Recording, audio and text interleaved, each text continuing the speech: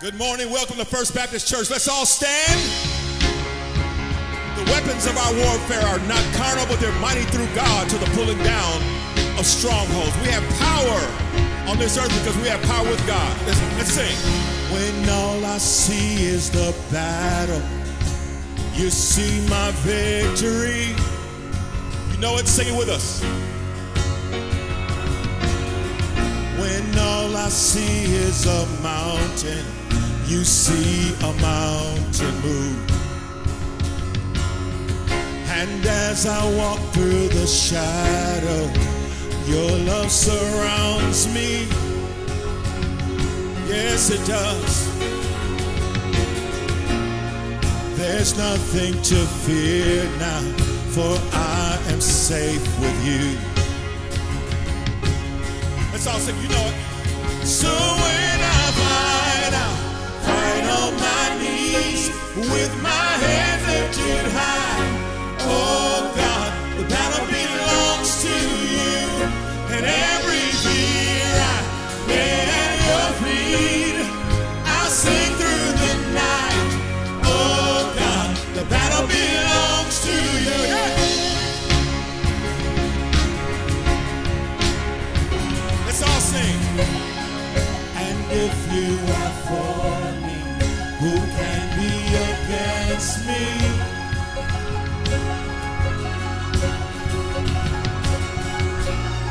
For Jesus, there's nothing impossible for you.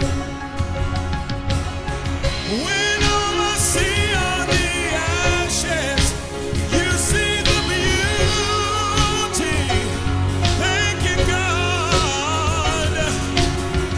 When all I see is a cross, God, you see that empty tomb. So when I fight on my knees with my hands lifted high, oh God, the battle belongs to you, and every fear I lay at your feet. I'll sing through the night, oh God, the battle belongs to you. Almighty fortress, you go before us. Nothing can stand against the power of our God. You shine in the shadows, you win every battle. Nothing can stand against the power of our God. Let's sing together. Now, almighty fortress, you go before us. Nothing can stand against the power of our God. You shine in the shadows, you win every battle. Nothing can stand against the power of our God. Let's sing it now, almighty fortress, you go before us. Nothing can stand against the power. Nothing can stand against us. You shine in the shadows, you win every battle. Nothing can stand against the power of our God. So when I fight on my knees with my hands lifted high, oh God, the battle belongs to you, and every fear I lay at your feet. I'll sing through the night, oh God, the battle belongs to you. Oh God, the battle belongs to you.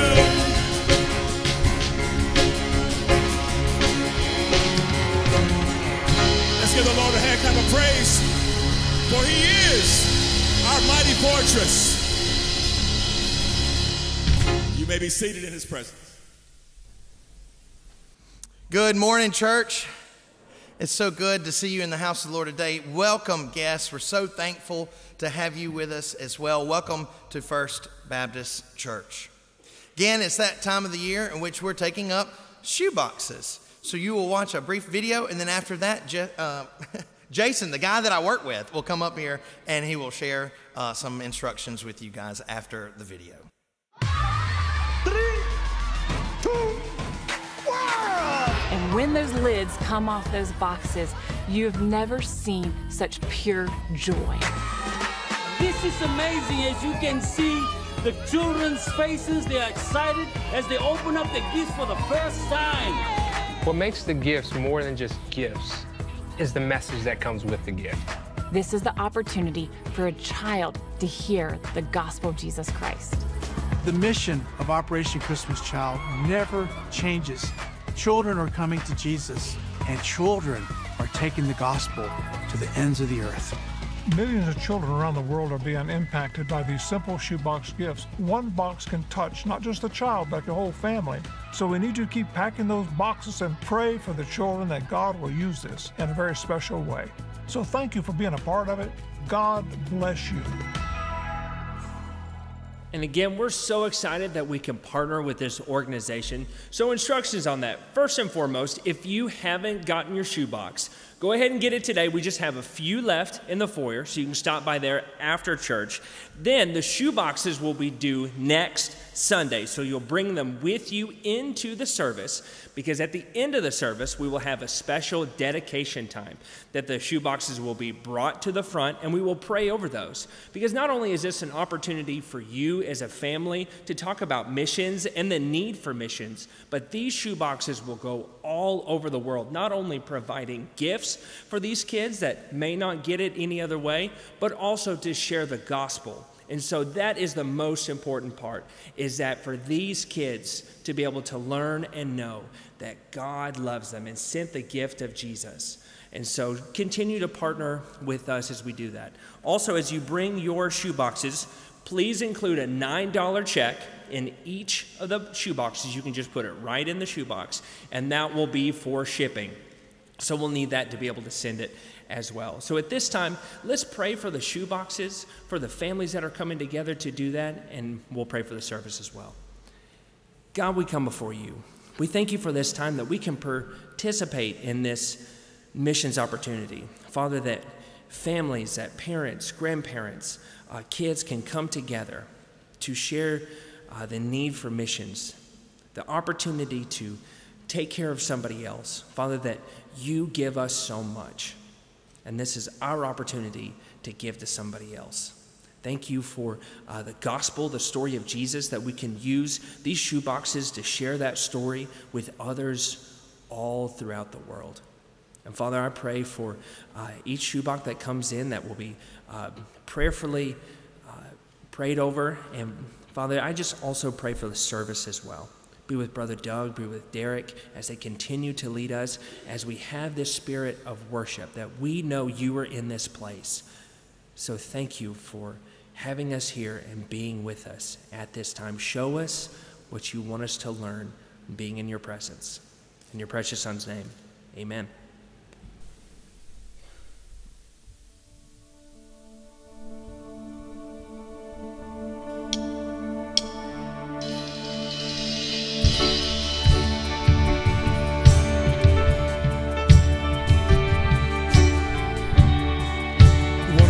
Song with y'all this morning. I built on my own name, but the walls couldn't stand. I've trusted my own strength, but it was sinking sand. So I put my ruins into your hands and watch you restore them like only you can. If the Lord builds a house, nobody can tear it down.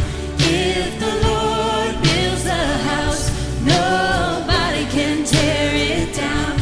When it's built on His name, there's nothing gonna shake this ground. If the Lord builds a house, nobody can tear it down.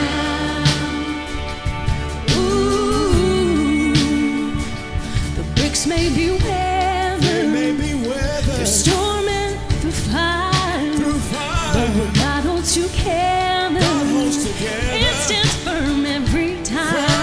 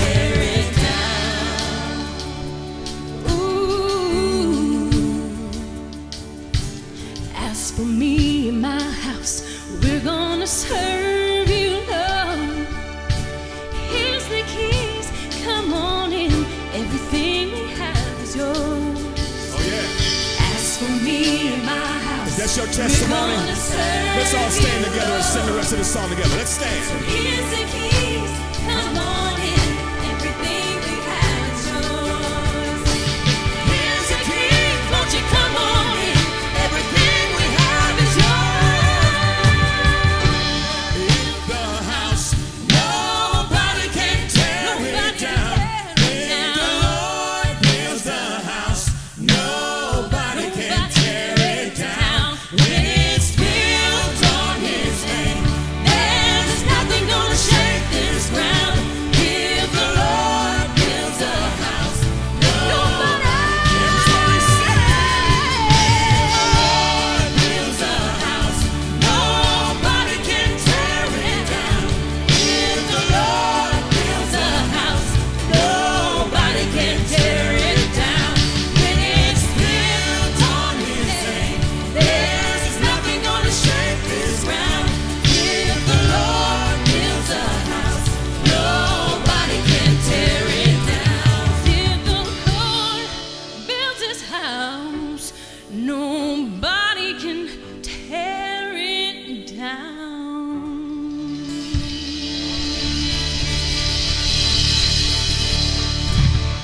Amen.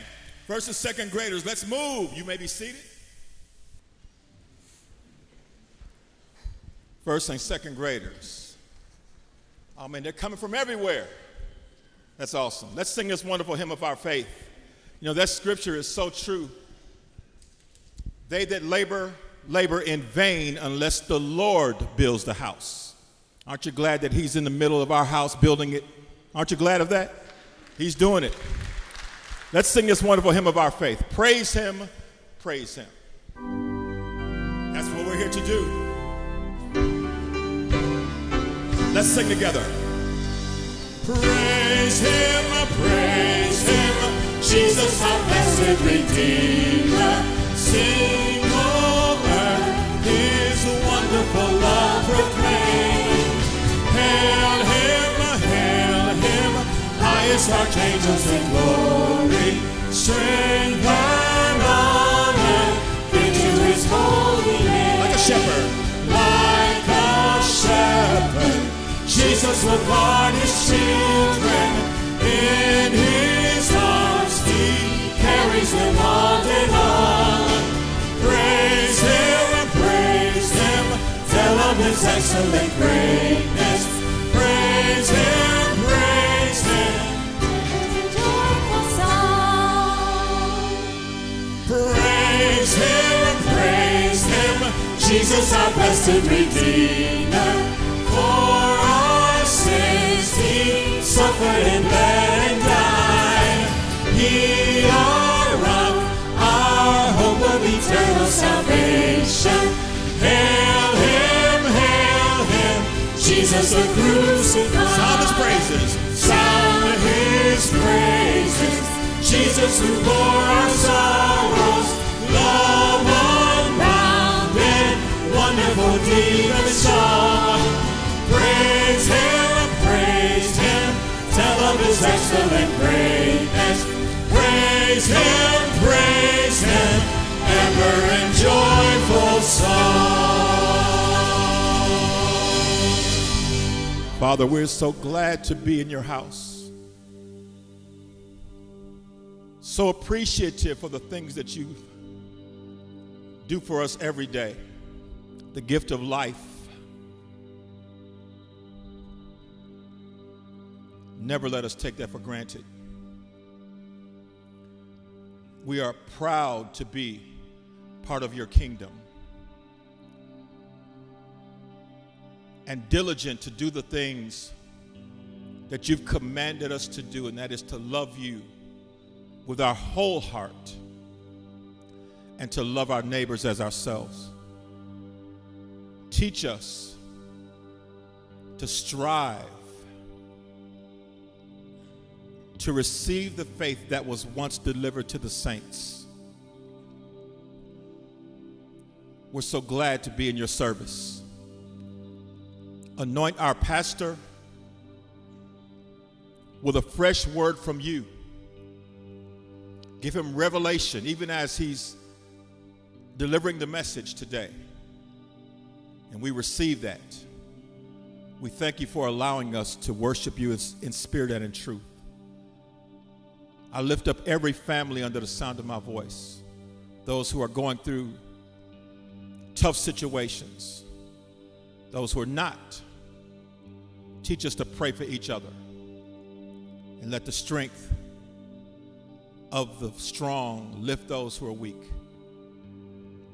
We love you so much. We have so much to love you for. Give us great grace as we bless your holy name. We love you. We worship you. In Jesus' name, amen. Sometimes I fall to my knees and pray. Come, Jesus, come. Let today be the day. Sometimes I feel like I'm gonna break, but I'm holding on to a hope that won't fade. And come, Jesus, come. We've been waiting so long for the day you return to heal every hurt and right every wrong. We need you right now, and come and turn this around. And deep down I know this world isn't home. Come, Jesus, come. Come, Jesus, come. And there'll be no war, and there'll be no chains when Jesus comes. Let today be the day. He'll come for the weak and the strong just the same. And all will believe in the power of his name. Come, Jesus, come. We've been waiting so long for the day you return to heal every hurt and right every wrong. We need you right now. Come and turn this around. Deep down I know this world isn't home.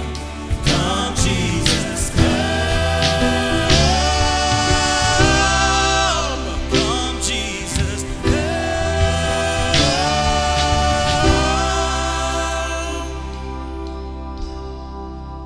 One day he'll come and we'll stand face to face. Come and lay it all down, 'cause it might be today.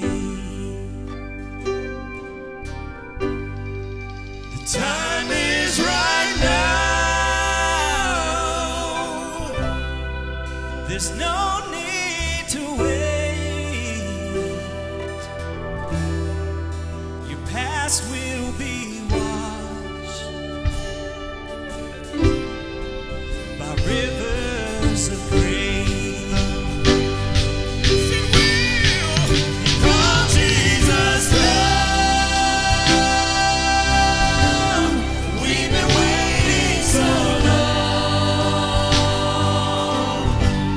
for the day you return to heal every hurt and right every wrong.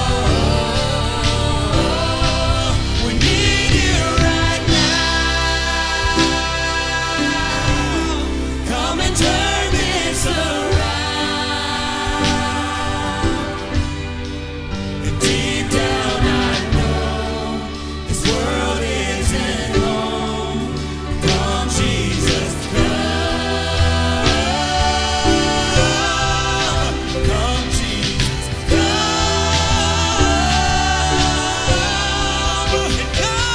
Come, Jesus,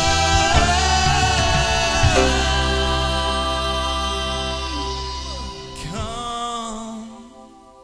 Come, Jesus, come.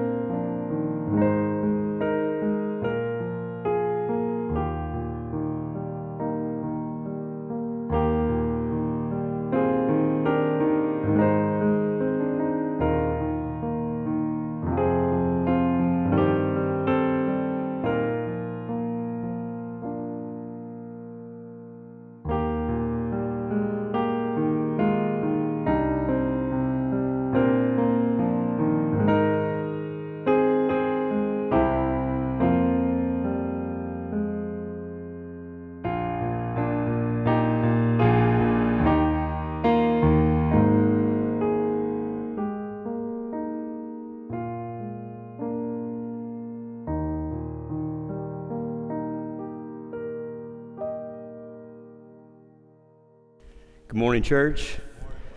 Let me invite you to take your copy of the Word of God and turn with me to the Old Testament book of Genesis. Genesis chapter 41, verses 39 through 44 will serve as our focal text for today's message. We are continuing in a series of sermons based on the lives and legacies of select biblical characters. Some of you may recognize the name Dennis Rodman.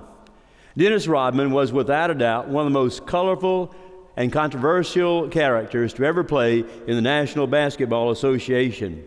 Based on his physical appearance, you might think that Rodman would fit in better at a carnival than you would on a basketball court. His long and lanky body was literally covered with tattoos and numerous body piercings. Rodman, during the latter years of his career, changed the color of his hair as often as some of his teammates changed their socks. In his last season with Detroit, Rodman sported hair that was black, blonde, green, blue, and red. There were even some occasions when Rodman's hair contained a combination of those colors. In addition to being a colorful character, Dennis Rodman was also a controversial one. His explosive temper and rebellious attitude resulted in numerous technical fines, and suspensions. In spite of the fact that he was a highly paid professional basketball player, his offensive performance was anything but impressive. Dennis often missed uncontested layups. He shot a very poor percentage at the free throw line, and he had one of the lowest points per game average in the entire NBA. Well, due to his poor appearance, his attitude, actions, and poor offensive ability, one might wonder how Dennis Rodman not only survived, but went on to have an extremely successful career spanning 14 seasons with different teams. And there was one factor that made Dennis Rodman a superstar.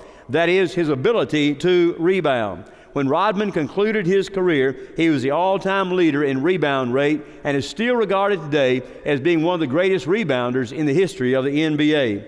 As a result of his colorful appearance and ability to grab the ball when it came off the rim, Dennis Rodman might well be labeled a radiant rebounder. This morning I want to focus our attention on a biblical character who is also worthy of this same nickname. The person to whom I'm referring is Joseph. Based on the coat of many colors he received from his father, as well as how many times he bounced back from adversity, we might classify Joseph as being a radiant rebounder. So notice with me now what the Bible says about him in Genesis chapter 41, verses 39 through 44. Then Pharaoh said to Joseph, "Since God has made all this known to you, there is no one so discerning and wise as you. You should be in charge of my palace, and all my people are to submit to your orders. Only with respect to the throne will I be greater than you." So Pharaoh said to Joseph, "I hereby put you in charge of the whole land of Egypt." Then Pharaoh took his signet ring from his finger and put it on Joseph's finger. He dressed him in robes of fine linen and put a gold chain around his neck. He had him ride in a chariot as his second in command, and all men shouted before him, "Make way!" Thus he put him in charge of the whole land of Egypt. Then Pharaoh said to Joseph, "I am Pharaoh, but without your word no one will lift hand or foot in all Egypt." The subject of rebounding is one that every Christian needs to carefully consider. This is a timely topic because there will be multiple moments in all of our lives when we miss the goals we're shooting for in life. Our desire, dedication, and determination to rebounding after those missed shots or opportunities will have a significant impact on our ability to achieve success in life. This is clearly illustrated in the life of Joseph. Throughout his adolescence and young adult years, Joseph encountered numerous severe trials and tribulations. Had he given up after the first missed shot, Joseph would have been a failure in the game of life. But to his credit, instead of throwing in the towel, Joseph determined that he was going to be a good rebounder. So there are three major points I want to call to your attention this morning about Joseph, the radiant rebounder. Note first, Joseph's perception. A careful study of the life of Joseph reveals that Joseph had a keen perception. There was something, even though he didn't know what it was at the time, that God wanted to do both in his life as well as through his life. And this perception was rooted in a couple of dreams Joseph had. The first dream, Joseph dreamed that he was out in the field working alongside his brothers. They were binding up sheaves. And Joseph's dream, as he related to his brothers, was that his sheaf suddenly stood upright and his brother's sheaves bowed down before him. Now, let me tell you, this dream did not go over well with his brothers. They were already jealous because of the preferential treatment that had been bestowed upon him by their father. And so they did not like the idea of having to bow down to their younger brother. Joseph's second dream was similar. This time he dreamed that the sun, moon, and 11 stars bowed down before him. And his family interpreted this to be his father, his mother, and his 11 brothers bowed down before him. And so Joseph's family was highly upset with him. I'm not sure if Joseph used good judgment in sharing those dreams, but keep in mind that his brothers were outraged about this and were determined to take advantage of him if they ever had an opportunity to do so. And this jealousy reached a boiling point one day when Joseph's father sent him out into the field to check on their brothers who had been out there watching over the flocks for an extended period of time. Well, Joseph arrived and he discovered that his brothers had moved on to another location, so he eventually tracked them down. And when his brothers saw him coming, they said, "That's our younger brother." No doubt he's going to cause us some more problems. We've got to do something to get rid of him. And so they thought about just killing him. But Reuben, the older brother, said, "Look, let's just put him in a well and we'll decide what to do later." And Reuben went on about his business, thinking that he would come back, release Joseph, and send Joseph running home to their father. But while Reuben was away, an Ishmaelite caravan came along. And his brother said, "Why don't we just get Joseph out of this pit and we'll sell him to these Ishmaelites?" And that's what they did. And so all of a sudden now Joseph had been sold into slavery. The apple of his father's eye. He's now a slave. And they take him down into Egypt. And when they arrive there, they sell Joseph again to Potiphar, who was an official in the reigning Pharaoh's palace. And so now Joseph has been sold not once but twice into slavery. And on top of all this, it wasn't long until Joseph was attacked by a cougar. Not a four-legged cougar, but a two-legged cougar. The Bible says that Joseph was well-built and handsome. And Miss Potiphar saw him, and she got some ideas. She began to try to seduce young Joseph. But to his credit, Joseph refused to give in. And after multiple attempts, he ran out one day. She grabbed his robe, and he just ran out from under it and took off. And she was so outraged after being rejected by this Hebrew slave that she called people in and said, "This slave has tried to physically assault me." And as a result, Joseph found himself in prison. While he was in prison, he met a couple of the Pharaoh's servants, the baker and the cupbearer. And these men had dreams while they were in prison, and they didn't know what their dreams meant. But Joseph said, "Well, I'll interpret them for you." The baker did not like the interpretation. He was about to be put to death.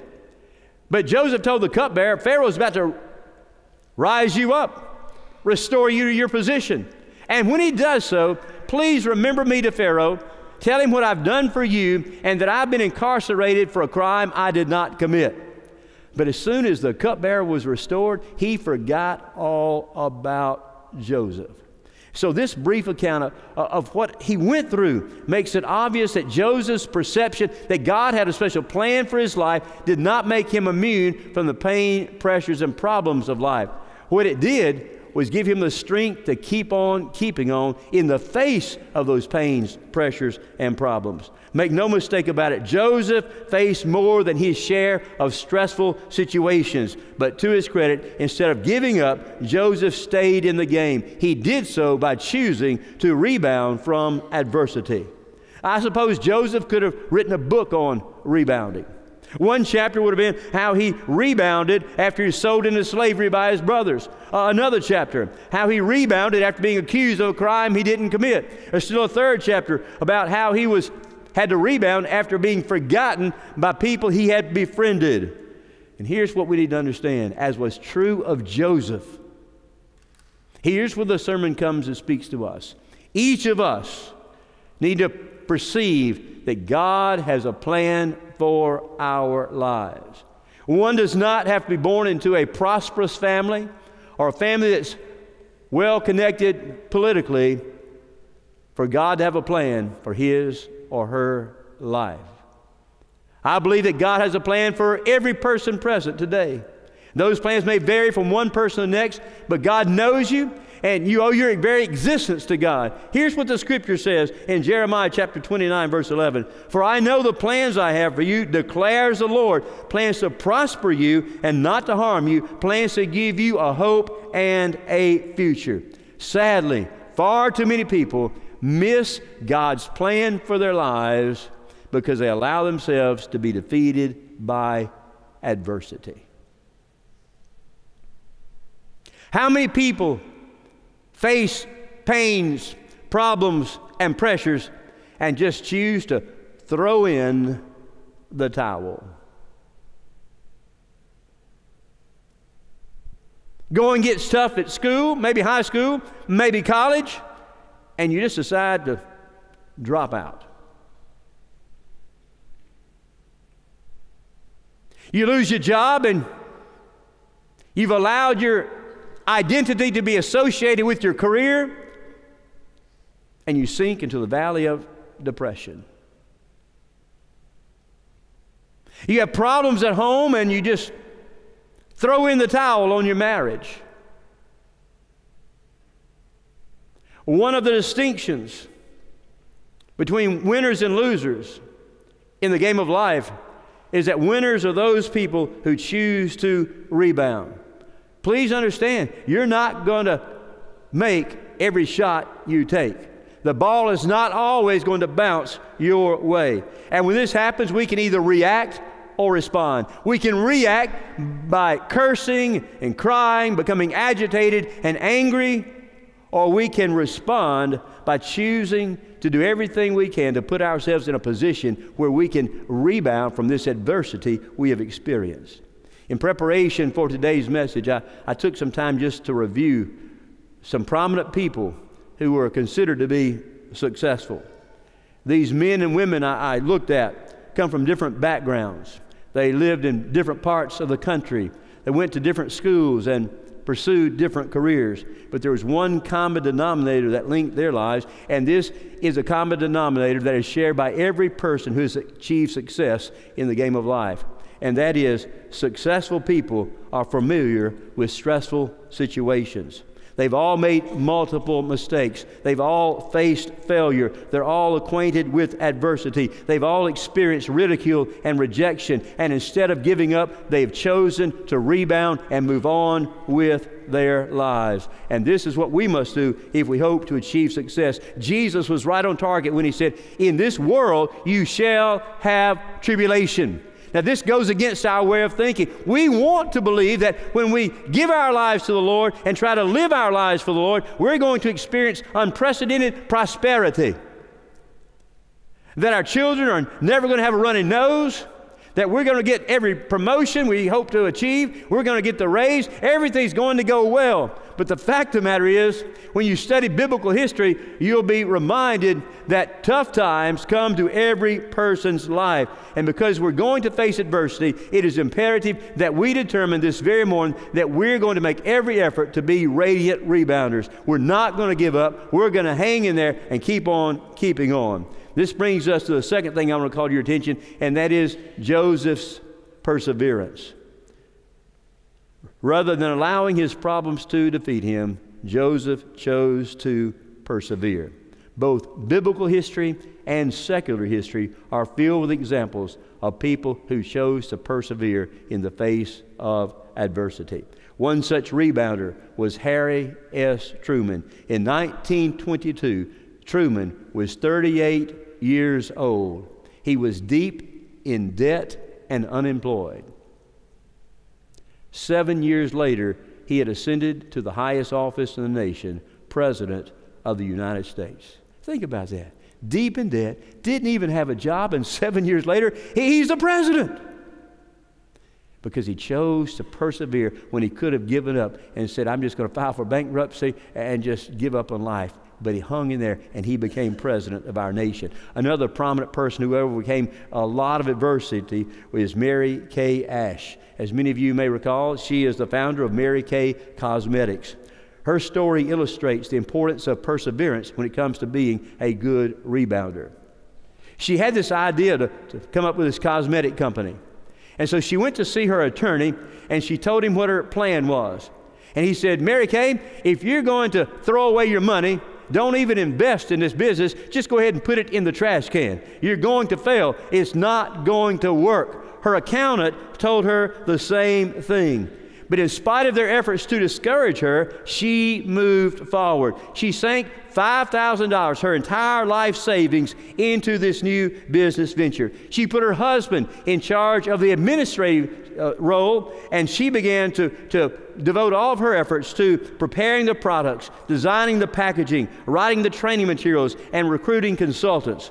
They were making wonderful progress until 1 month before they were scheduled to open. Her husband was sitting at the kitchen table and died of a heart attack.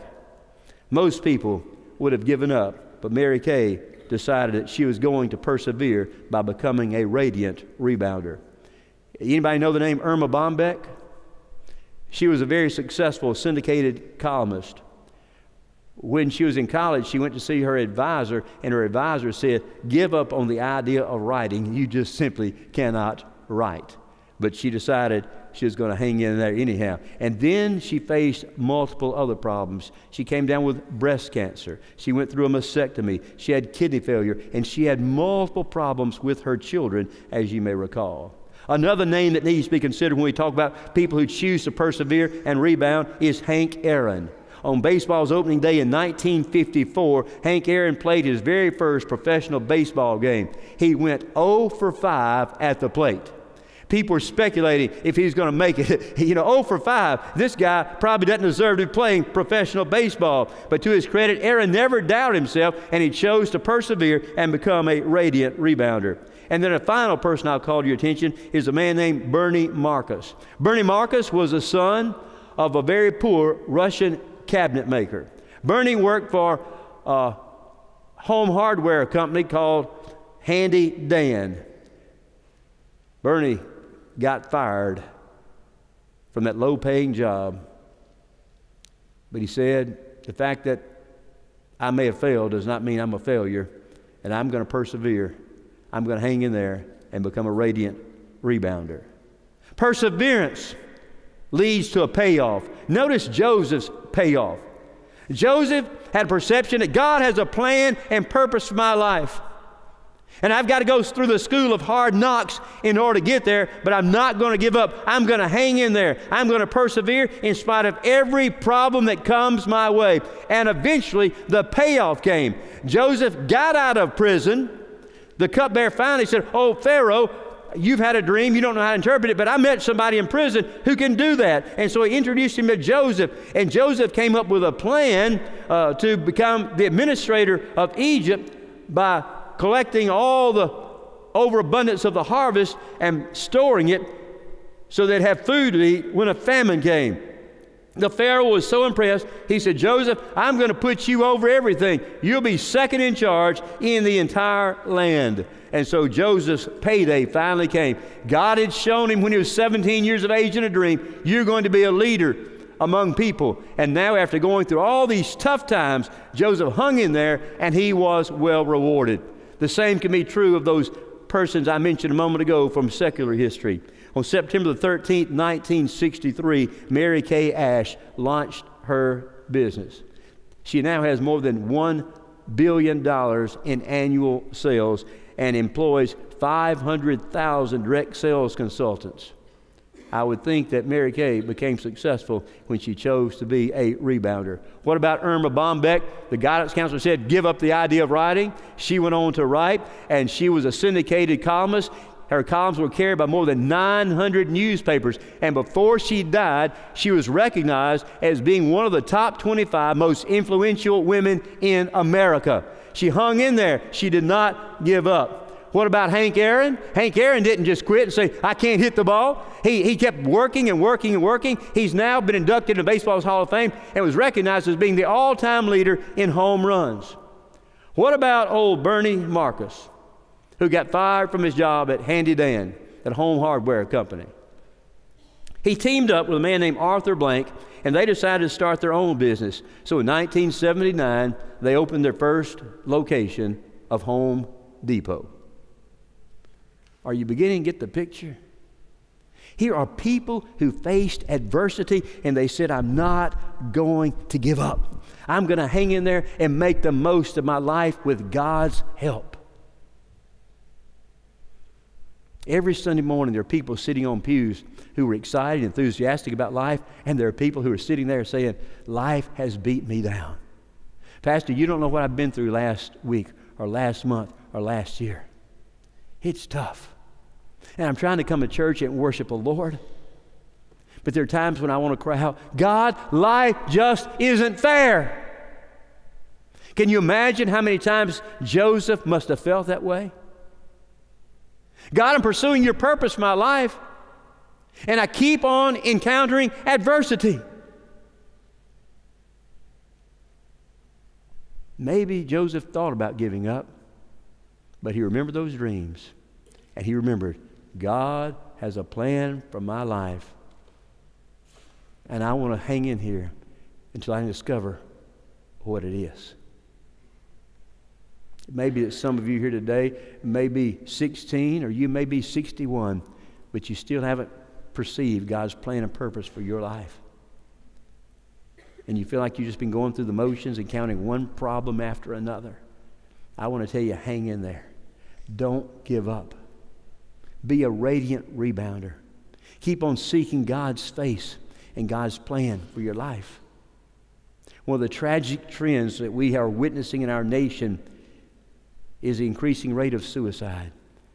People who don't just give up on their careers, on their educational pursuits, or their marriages, people who give up on the game of life and choose to take their own lives. Life's not going to be easy at times. I remember hearing a story many years ago about Arnold Palmer preparing for a tournament. The tournament was scheduled to begin the next day, and some fan drove up and he saw Arnold Palmer, and Arnold Palmer was out there chipping out of the sand trap.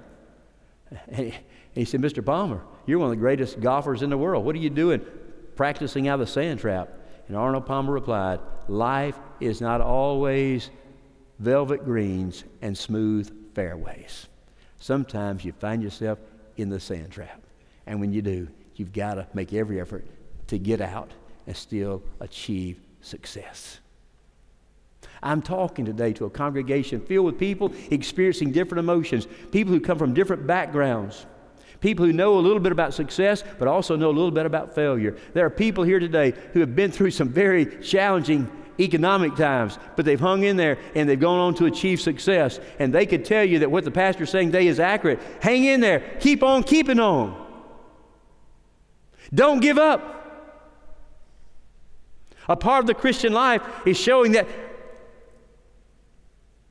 through Christ, I can do all things because He gives me strength.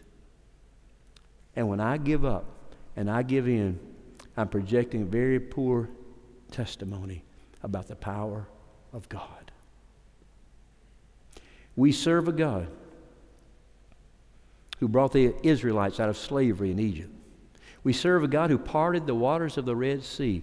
We serve a God who fed the Israelites with manna from heaven and gave them water from a rock. We serve a God who made blind eyes see, deaf ears hear, and lame feet walk. We serve a powerful God, and what He's done for others, He will do for you. Hang in there. Don't give up. Keep on saying, "God, with your help, I can make it through this trial. I don't have to live in the valley. I've just got to go through the valley. But when I go through the valley, you are with me, and you're going to see me through."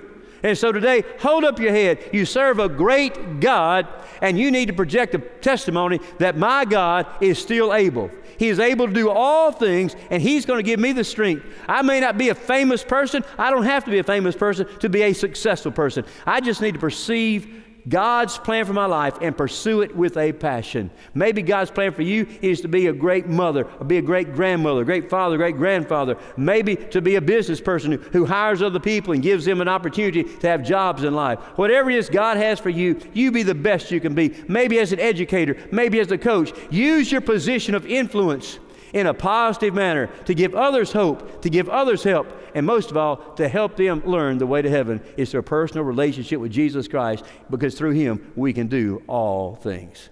Bow with me, please. Father, what an encouraging Father you are. Thank you that you never give up on your children. Help us to determine today that we're never going to give up on you. You're a faithful Father. You're a Father with unlimited resources. You're a Father with unmatched power. You're a Father who's perpetually present with us.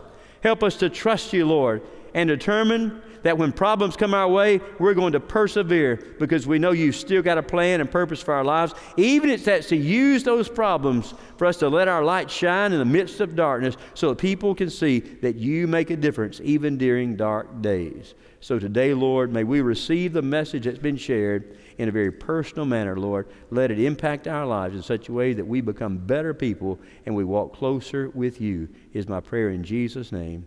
Amen. I'm going to ask you to stand this morning and respond to the leadership of the Holy Spirit of God. As God speaks to you about any commitments you need to make, you be the first to slip out and come this morning. We welcome you here at First Baptist Church. If God leads you here to be a part of our family of faith, you come. You come today.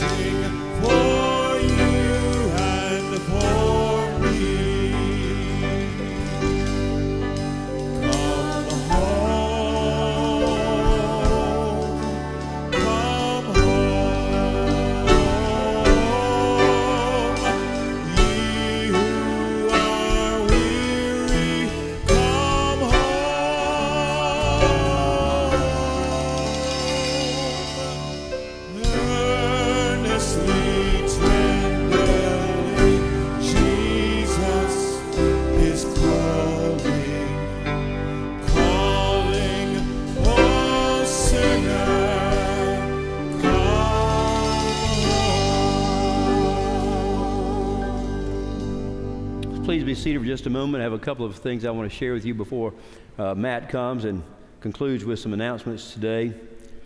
Keep in mind that as Christian citizens, we have both an opportunity as well as a responsibility to vote. And we never tell you how to vote, but I will tell you to vote. And so please be responsible about this matter. This may well have a huge impact upon our nation, and we're living in a nation where we need to turn back to God. So you pray about how you should vote, and you be sure to go and vote as you have an opportunity to do so. I had no intention of saying what I'm about to say or bringing this to your attention this morning, but I was talking to Jessica this morning about this. Every week I've been telling you about somebody else who has passed away unexpectedly. And this morning I received a phone call while it was still dark from Ann Givens telling me that her daughter Abby's husband, Matthew Marks, had passed away in a fatal automobile accident after the LSU-Alabama game last night. They have 2 children and another child on the way. Life is fragile. Life is fleeting. It's imperative that all those little things that get us sidetracked, all those things that cause us to become agitated and irritated with one another, that we put those things aside and we truly love God and one another. This is a difficult time for that family. While we don't always do this, I want us just to take a moment of silence prayer. We pray for the Givens and Marks family this morning. Would you pause with me, please?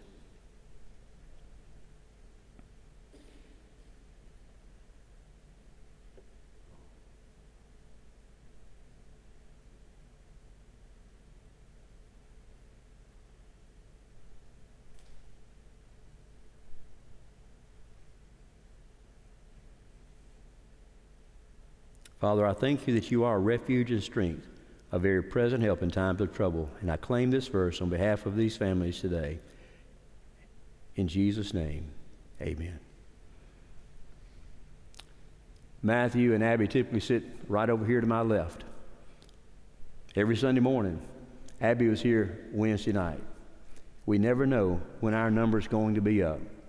If there's any commitment to Christ you've been thinking about making, don't delay. You make sure you're right with God and that you're living your life for God. The Bible says we must all stand before the judgment seat of Christ. Be sure you're ready when your number is up. God bless you. Thank you for the privilege of serving as your pastor. May we be found faithful individually and collectively as a church. Matt? That's right. And if you have any questions about the Lord, about Jesus Christ, if you want to know more about Jesus as your personal Lord and Savior, I'll be down here at the front. I'd love to answer any questions that you have about Jesus. Or maybe you'd just like to join First Baptist. I'd love to receive you at the front at the end of the service. Don't forget the offering boxes as you leave this morning. And then just a few announcements before you leave. Just one, the 2023 budget presentation is going to be on Wednesday, November 16th. And then the vote for that upcoming budget is going to be on Sunday, November the 20th at 10 a.m. Don't forget, again, to pick up your shoe boxes in this foyer as you leave for Operation Christmas Child. And then we are feeding again this Wednesday. We'll have our fellowship meal this Wednesday, 5:15 in the Family Life Center. And then tonight we will have our own campus Bible studies at 5 o'clock p.m. Adults in the sanctuary, young adults over in Family Life Center, as well as children and students. And then today is Dollar Day. So if you get your dollars ready as you leave, you'll see guys at the door with blue buckets. You can put those dollars in as you leave this morning. Derrick. Amen. It's so precious. Let's all stand and sing Make Us One. Make sure to continue to pray for that family. We love you. Thank you for our visitors that came to see us today. Please come back and see us again.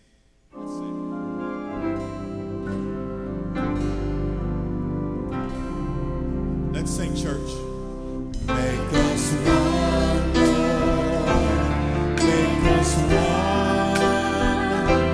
Holy Spirit, make us one.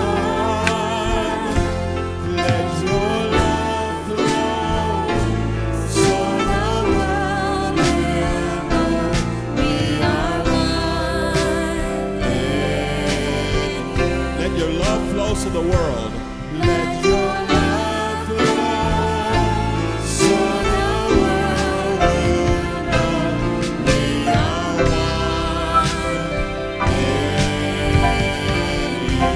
you. God bless you.